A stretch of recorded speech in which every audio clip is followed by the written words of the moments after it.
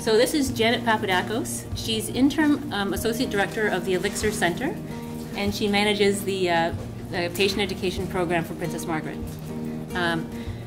Janet's in the final year of her PhD in Health Services Research at the University of Toronto, Institute for Health Management, Policy and Evaluation. Over the last 10 years, Janet's research and professional program has centered on three main platforms. Health literacy, which is developing interventions to mitigate the effects of low health literacy. Self-management, engaging patients and families to participate in their care. And third is patient education, which is advancing patient and family knowledge. Finding better words for health is directly connected to communication. Without clear communication between patients and healthcare providers, healthcare provision cannot be equitable, and it can't be optimized. Today I'll talk to you about the impact of health literacy on cancer communication, ask you to think about what it implies for your own work or your own future careers, and discuss what changes we can make as individuals to improve cancer communication. I'll also share toward the end of the slides some ways and examples to improve cancer communication, things that we're doing through the patient education program at Princess Margaret. So there'll be some very practical examples of what you can do. So the objectives today are to learn about health literacy, its prevalence, and how it impacts health broadly and specifically for cancer. And we'll learn about the Princess Margaret Patient Education Program. I'm going to set this all up. Okay. So a recent article that was published in Lancet, I'm sure you're mostly all familiar with that journal, referred to low health literacy as a silent epidemic, very dramatic. This is because low health literacy is a pervasive threat to the health of many people. Low health literacy is associated with less use of preventative services, delayed diagnoses, less adherence to medical instructions, poorer self-management, and less ability to navigate the healthcare system, lower life expectancy, greater social inequity, high healthcare costs due to such things as more frequent visits to the emergency department, longer stays in hospital, as well as hospital readmissions, and in general, poorer health. So people with low health literacy are also less able to make informed health-related decisions and choices. They're also less likely to seek health-related information to know how to do that. And they're also less likely to engage in health-related communications. They're less likely to have meaningful conversations with doctors, to have a suite of questions prepared and ready before an appointment, etc. Health literacy, there are multiple literacies that are involved in health literacy, many of which I'm sure you've heard of. One of them is functional health literacy, and that's a person's ability to read and write prose. There's numeracy, which is a person's ability to use numbers in a meaningful way. And if we think about navigating the nutrition information on the side of a cereal box, that is a good example of numeracy skills. Cultural literacy. Cultural literacy is at the individual level, and it really focuses in on that person, where they're at in life, what their priorities are, and how that impacts their own personal culture. So for example, let's say a parent of a couple children maybe prioritizes the health of their children over their own health. So perhaps they don't go to the doctor as frequently as they should because they're busy juggling everything else in their family life. Or a very hardworking, ambitious student perhaps neglects their health and doesn't go for their annual physical exams because they're tied down with school. So that's an example of cultural literacy. And then there's civic literacy. And civic literacy you can think of as, how do people navigate the healthcare system? How do they know what services are available, what services they might need? And a nice example we have of this is our mom needed physiotherapy. She had a frozen shoulder. She's retired and living on a modest income. She was going for her physio every day, and it was $100 a day. At some point, she decided, enough is enough. This is great, but that's too much for me on my retired income. And so she saw her physiotherapist and said, wonderful, to have known you, but this is going to be my last appointment because I can't afford it. And the physiotherapist said, oh, you should have told me before. There's a free clinic for people over 65 down the road. So, and because it was $100 per visit plus $20 for parking. Civic literacy would be my mom's ability to ask those questions and to say in her first appointment, is there any benefits or any services for retired people? But also, there's a civic literacy on that healthcare provider, on that physiotherapist, who also should have told her or offered that information forward, or somehow assessed whether or not that information might be helpful. So that's civic literacy. That is just 4 dimensions of probably about 20 different dimensions of health literacy. So I hope you can appreciate that it's a rather complicated construct that can have a profound impact. So if we look at health literacy in Canada, low health literacy is extremely common. Over 60% of Canadians have low health literacy. And if we focus on seniors, people over the age of 65, it's 88% of them have low health literacy. And this is health literacy being measured using a validated tool that mostly focuses on functional literacy, so reading and writing, and numeracy. So it's not even looking at the other parts. So since the majority of people who are in the cancer system are over 65, cancer generally mostly affects people who are over 65, the majority of patients and family members that we see in Princess Margaret in the cancer program will have low health literacy. So it just should be an expectation that we have. So let's zero this into Toronto. This is a heat map of Canada that shows the health literacy levels across the country. The fire colors, so red, yellow, and orange, indicate the areas with low health literacy. If we zoom into Toronto, the area that's in the center, that's sort of, can I point at it? Can I? Can you see that? I can't really see it. Oh, there. This area here is around University Avenue, so downtown Toronto. It's red. That means that over 82% of the population living downtown Toronto, over 82% has low health literacy. So if you hear this, we hear it often when we do consults with health professionals to build education materials or to build teaching tools. My patients don't have low health literacy. There's a very strong chance that that's not correct. And we'll get into why people may think that in a few slides. So as well as having a negative effect on health and the quality of life of individuals, low health literacy also exacts a significant financial toll in Canada. In 2009, and the reason it's 2009 is that was when the census was discontinued for a little while. Now we're back, but we didn't have data from that point onward. But in 2009, low health literacy in Canada cost an estimated 3 to 5% of the total healthcare budget for that year.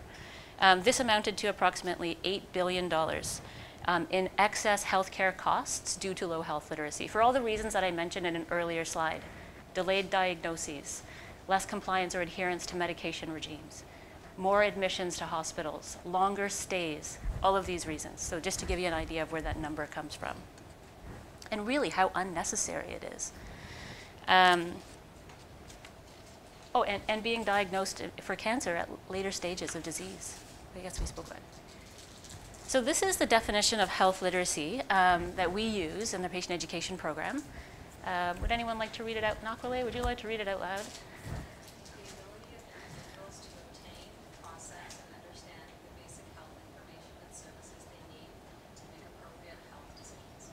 Thank you. I like to mix it up with my voice. So this definition is an evolving definition, but it is a pretty solid one to sort of ground ourselves in for this presentation. This definition is from 2011, and it's from the Agency for Healthcare Research and Quality, the AHRQ in the United States. It includes all of the sets of skills that are necessary for people to function effectively in the healthcare system. So if we think about civic literacy, cultural, and all of those other parts coming together. There are more recent constructs of health health literacy that incorporate the healthcare provider into a health literacy framework. And this recognizes that healthcare providers bear a significant responsibility in the exchange of health information. Oftentimes, more often than not, training programs do not include educational learning theory, adult learning theory, or communication-based competencies, or if they do, it's a very brief module. And so healthcare providers are sort of on the hook to be expert educators and expert communicators, but they're not given the training to do that, or really the time to build those skills within their busy clinical schedules. Other definitions of health literacy emphasize the unnecessary complex nature of our healthcare system, the way it's fragmented, how you have different specialists for individual parts of your body or different diseases you have, rather than a more holistic system. In addition, they cite the lack of providers' time and lack of training, and then they focus on also the patient's deficits in terms of their ability to read and write and that kind of thing. So that's just another type of conceptualization. But more recently, and this has been born out of a recent roundtable and some recent publications, is a recommendation to sort of reconsider how we think about health literacy, to focus on roles. So if we focus on the role of the patient in their own health, if we focus on the role of the healthcare provider in patients' health, if we think of the role of the healthcare system, that will enable us to think more about how can we build structures within hospitals, within programs, to support those roles, rather than taking the sort of negative approach and studying deficits, which hasn't happened yet. So this is a great new way of thinking about things that will probably lead to building up supports to build provider competencies, to build supports to build patients and that kind of thing. So since it's widely accepted that patients, providers, and health systems have a role to play in health literacy, effective communication in cancer is a clinical and a public health priority. In recent years, I'm sure you've probably noticed, there has been an increasing focus on improving cancer communication to enhance prevention, detection, and treatment in cancer. Cancer Care Ontario has started their personalized screening campaign. I don't know if any of you have seen those, receiving letters at home. Probably not, because many of you are very young, maybe not. The Ontario Public Health Association with Canadian Cancer Society has launched their HPV vaccine campaign, and Colorectal Cancer Canada holds its annual Giant Colon event and the Get Your Butt Over Here screening campaign as well. This is a really big change. Most organizations and government have never reached out on this scale to really communicate with patients about prevention and detection. We also see that healthcare providers are more focused on improving cancer communication to reduce disparities in the utilization of cancer services, and developing ways to clarify risk communication, improve conversations about treatment options, and access to clinical trials. Our program, Patient Education, is busier than it's ever been, with healthcare providers coming to us for help. But most of these efforts toward more effective cancer communication, unfortunately, health literacy is still being overlooked. Not when they work with us, but. So this picture was purposely chosen because it's a dated image. It's quite an old image, just to show that despite that organizations and government are on board to do these things, they're still not considering, this is still a significant problem. This is still a problem that patients and providers are not clearly communicating with each other. So if we think about the increasing options and the complexity of cancer care, and cancer care requires really high-level, high-order health literacy skills with regard to decision-making, symptom monitoring and management, etc., then health literacy is even more important, I think, in the context of cancer and other complex diseases. Oops. There we go. So how do we know who has low health literacy? We can't assume that patients with low health literacy are easy to identify, because they're not. Most individuals try to hide it. It's something they're ashamed of. Many people with low health literacy are well-groomed, articulate, intelligent. They can hold high-level positions. They can even be healthcare professionals in some capacities. We can't tell, and we should, because we can't tell who has low health literacy, we need to use a universal precautions approach. And this assumes that everyone that we deal with in the cancer system has low health literacy. In the context of complex cancer care and considering our elderly population, this is a responsible way to proceed. Even those who have high health literacy or marginal health literacy, they'll appreciate clear communication, especially when they're under distress or if they're fearful, as they often are in cancer. So who are the groups that are at highest risk for low health literacy? So although health literacy is very common in our context across Canada, those who endure the greatest struggles with low health literacy skills are often older adults, members of the Aboriginal population, recent immigrants, people with lower levels of education, and individuals with low English proficiency, and also those who are dependent on social assistance.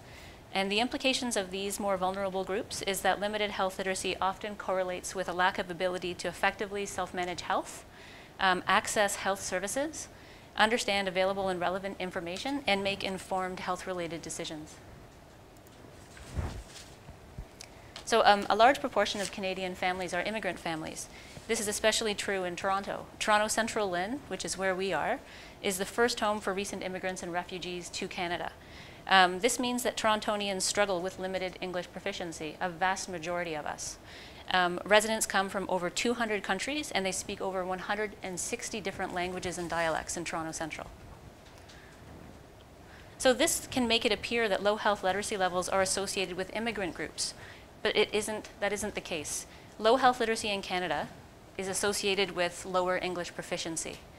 So this study here that's up examined the predictors of health literacy among older Chinese immigrant women to Canada and how colon cancer information presented first to them in their first language versus their second language, which was English, affected their health literacy skill. So only 39% of the women had adequate health literacy based on a validated measure of health literacy, and 54% had adequate comprehension of colon cancer information. Comprehension of the cancer information was significantly lower among women who received the information in English compared to those who received the information in Chinese. As such, lower English proficiency patients may be highly health literate when information is presented in their own language, but when it's presented in English, they can have low health literacy. So this is really important, particularly where we're in a healthcare system where there isn't a lot of access to translated resources, and interpreters are difficult to book, particularly if it's a last minute or emergency situation. And there is much literature that supports this finding. So here's a little bit of a look at the evidence for the effect of low health literacy in cancer. There's not a lot of published literature on this topic, but this is just a little summary.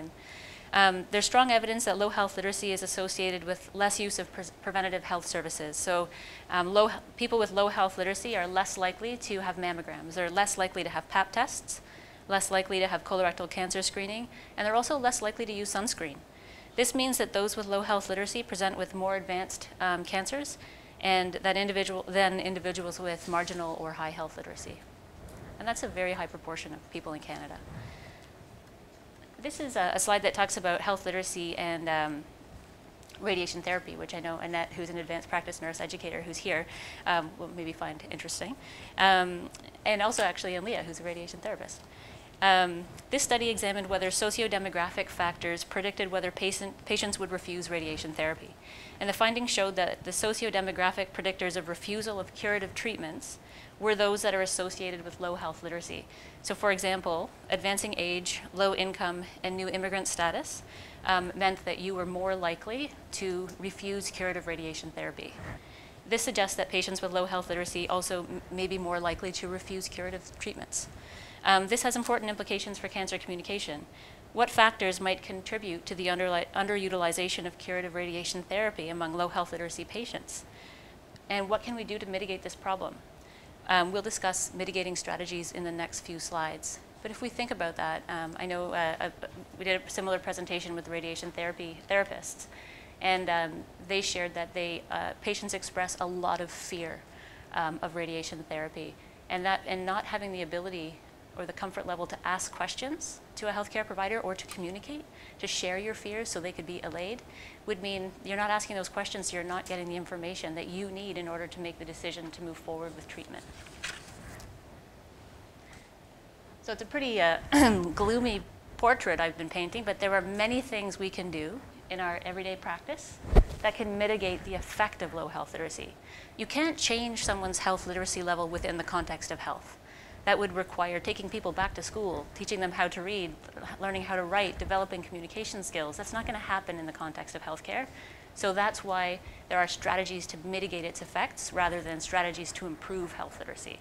Improving health literacy needs to happen and the education context in school, not in healthcare.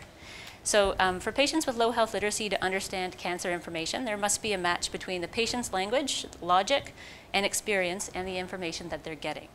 As such, it's important to use plain language to align your clinical logic and experience with the patient's logic, so whatever the clinical information is, and use multiple modalities to reinforce really important learning objectives.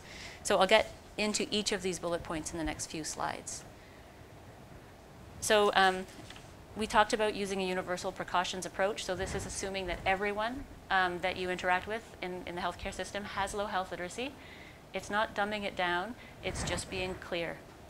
So to support the practice for effective patient education, we have to follow universal precautions, which takes really specific actions to minimize risk for everyone when it's unclear who is health illiterate.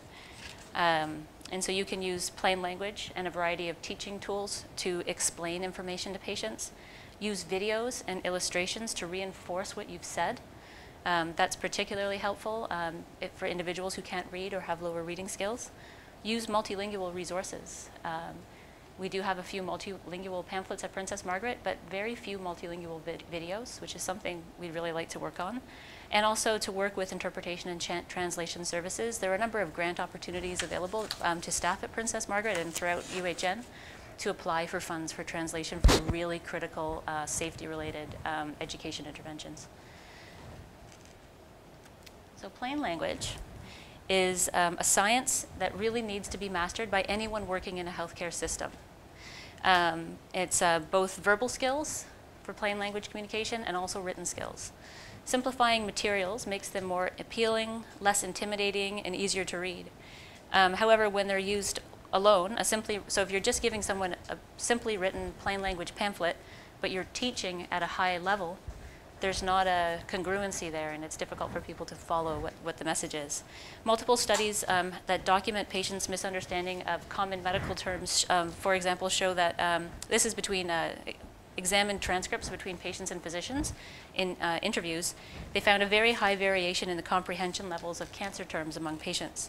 Almost all patients, about 98%, understood the word vomit, but only one-third of these people understood orally, and 13% understood malignant and terminal, only 13%.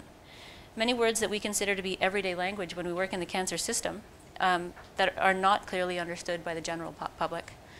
We do hear often that patients didn't know they had cancer. So people with leukemia or someone who had a tumor or a growth didn't actually realize they had cancer. So while physicians, in this particular study, physicians reported that they thought they were communicating in plain language. The nurses who were working with the physicians at the time said that the language level was extremely high, reported back that the language level was very high.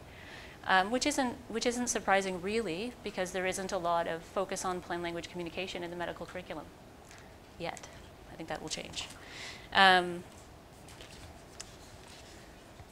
Oops. Is it? No. There. Okay, here we go.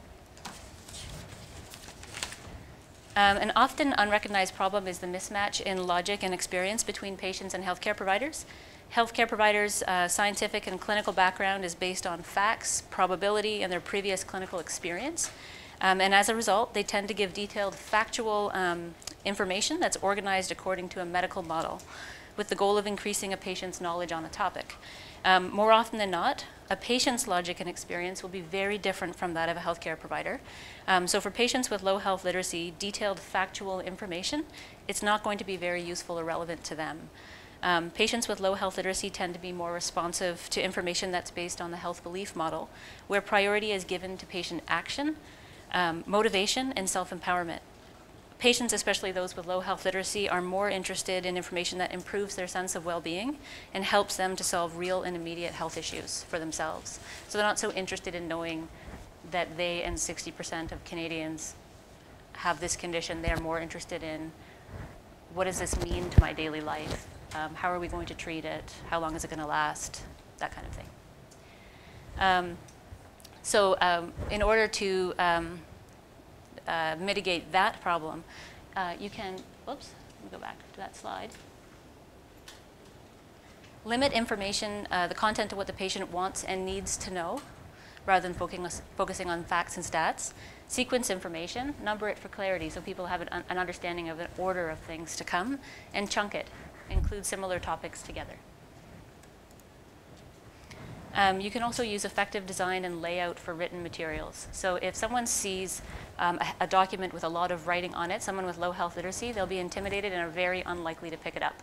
But if even if you have the same amount of content, but you space it out with a lot of white space, large font, and you use one consistent font, no more than two, avoid bold, avoid italics, that kind of thing, then patients who are usually intimidated by something like that will be much more likely to pick it up and take the time to read it. It's not as intimidating. This is an example to show you of what a patient might hear during a visit with their oncologist. Leah, could you read this one? Yeah. Can you see it okay? Do you want me to Sure. You have an adenocarcinoma of the colon. It has metastasized to the liver and may be causing you fatigue and low hemoglobin. We would like to treat you with a novel biological therapy that has been found to be effective for this type of carcinoma. Do you want me to read this? Sure, thanks. You have cancer of the large intestine. It has spread to the liver and may be making you feel tired and to have a low red blood cell count. We would like to treat you with a new drug that works well for this type of cancer. Which one did you guys like better? So this is a good example of a plain language edit of what would be a complex.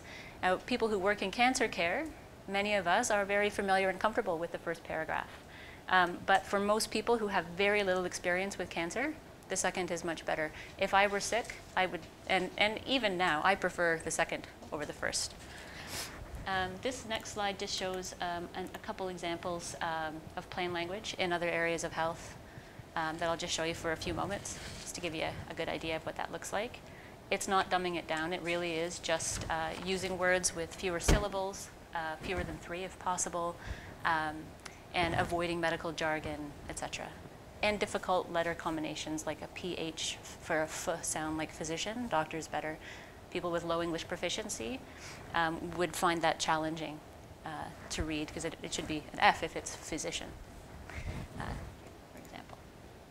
So why is this important in healthcare? This is, as we know, a very significant problem in Canada. Communicating in plain language can increase patient safety. It reduces medication errors, reduces ER admissions because people know how to identify problematic symptoms before they're exacerbated to the level of going to an emerge. Patients, when they're signing consent forms, actually understand what they're consenting rather than coming back and reporting decisional regret. It improves outcomes. Low literacy and numeracy skills are risk factors for poor health. It helps people to understand what their role is and what they have to do. And we know that the supports around roles are very important for improving or mitigating the effects of low health literacy. It saves time and money.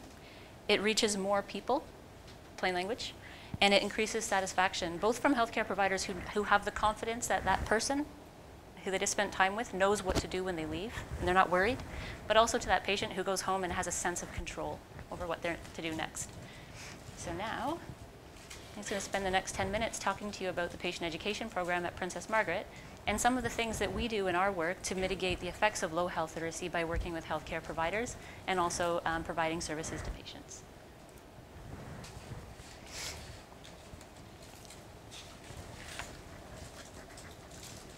This is a snapshot of some of the patient and family resources that are available in our program. We have workshops and e-learning modules. I'll talk to you about a few of those. Pamphlets for patients and family. Pamphlets are still considered the #1 desired education resource for patients in healthcare. Interesting fact. We actually wrote a paper that we just published this year called The Persistence of the Pamphlet. And although we didn't want to believe it because we thought, wow, web-based materials could reach more people, videos don't require the ability to read, pamphlets are still #1. That may change in the future, and it may be because pamphlets are more likely to be written in plain language. Well, video and websites may not be there yet. That might be the reason. We have library services and a number of other things, but I'll take you through those specifically rather than looking at this cube. So some of the courses and education opportunities that we have available that also are available to you if you'd like to take any of these programs. We have an e-learning course on plain language writing. And my sister Tina and her group have just recently changed that module. It used to be 1 hour, and it was dense, and it was heavy, and it was sort of exhausting to complete, even though it was fascinating and wonderful. It was a beast. She has now reduced it into 4 smaller modules, so you can do them at your own pace. 10 minutes. 10 minutes. And that's available to everyone. If students want to access the learning management system, though, please do contact Tina or Grace, and we can connect you. You'll need to have special access. We have them on the server, actually, so they can have them on the sandbox, just on the web. We have a web-based version, so you can email it out. Okay, great. So we can circulate that if you'd like to take it. We can talk maybe about getting a certificate for that, too. That would be pretty great. We also have a course called Maximizing Your Patient Education Skills, and that course is a wonderful, intensive half-day workshop where we have standardized patients in for simulation, and we teach, we work with healthcare providers. It's a course for healthcare providers to learn clear communication techniques. It's a pretty fun workshop. It really gets your adrenaline going because you're kind of put on the spot to interact with standardized actors who are acting like patients asking you questions, and you need to try to practice what you learn in the workshop. It's quite great. And Ned, if you want to do that for an intact group, let me know. We'd love to do it for nursing. We also have a health literacy and adult learning principles course that we do, a face-to-face workshop on plain language where you actually get to practice plain language writing, and we also have a workshop on teachback. We have a number of other courses as well, but this is just to give you an idea of some of the strategies that are out there.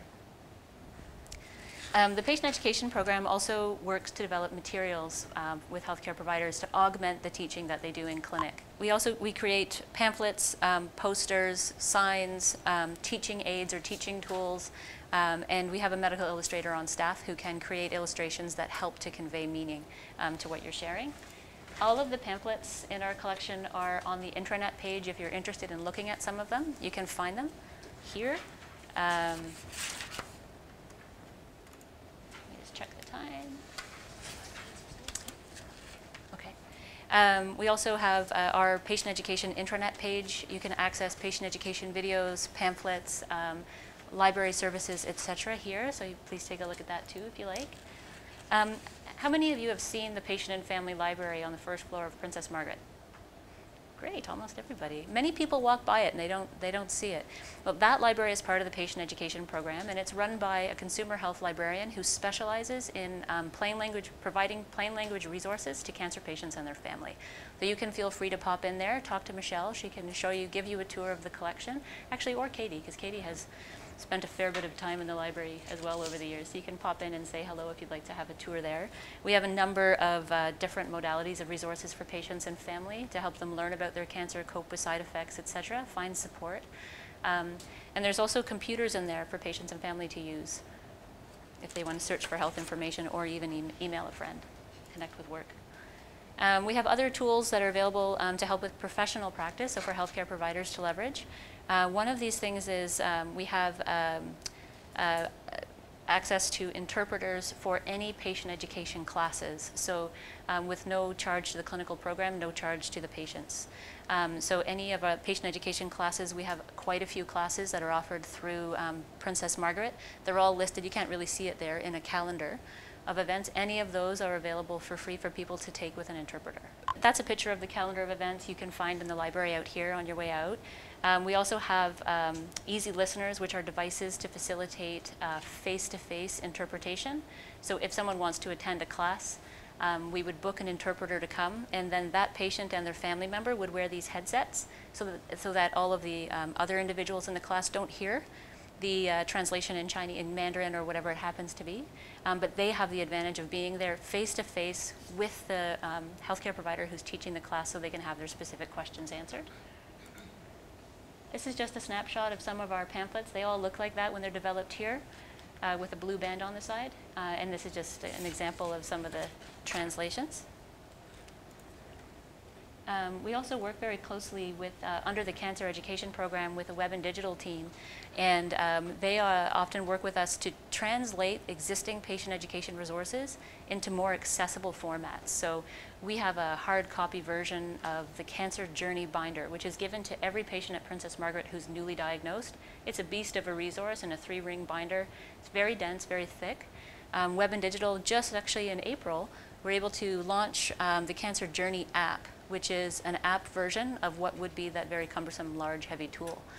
So this is available now, and there's a snapshot here of a smoking cessation for individuals who smoke but have cancer that Tina's program developed that leverages content that's very tailored and specific to cancer patients to help motivate them to quit, help them understand the benefits of quitting before starting treatment.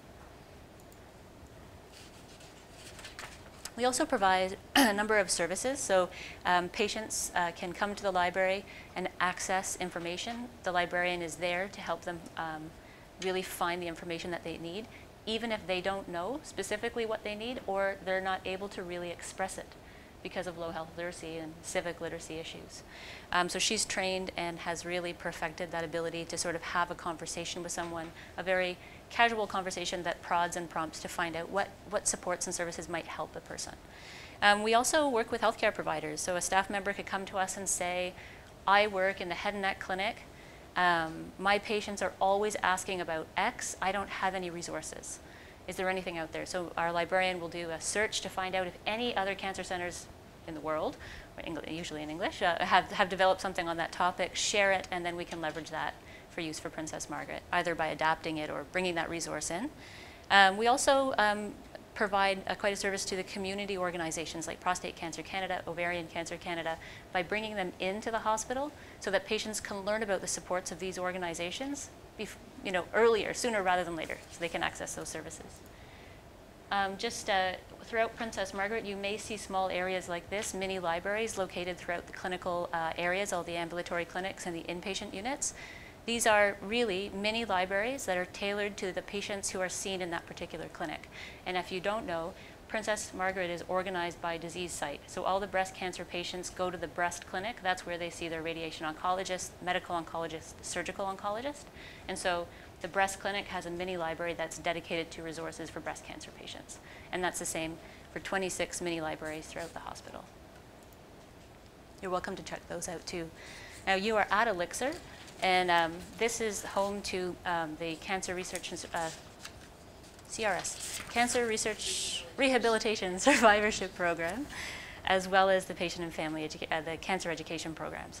And so here at Elixir, you can access a variety of programs that are offered through cancer rehabilitation and survivorship, as well as patient education. So we have a number of classes that happen here.